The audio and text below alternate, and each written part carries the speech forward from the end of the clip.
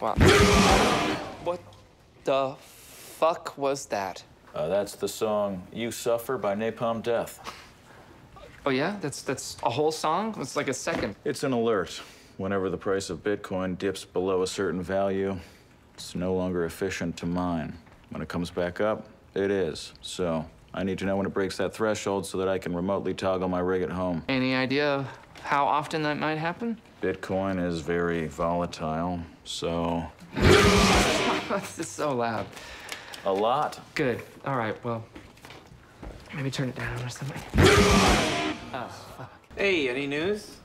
God damn it. Why is that thing still fucking doing that? I guess Gilfoyle forgot to turn it off. It's been doing that all morning. I don't have its password.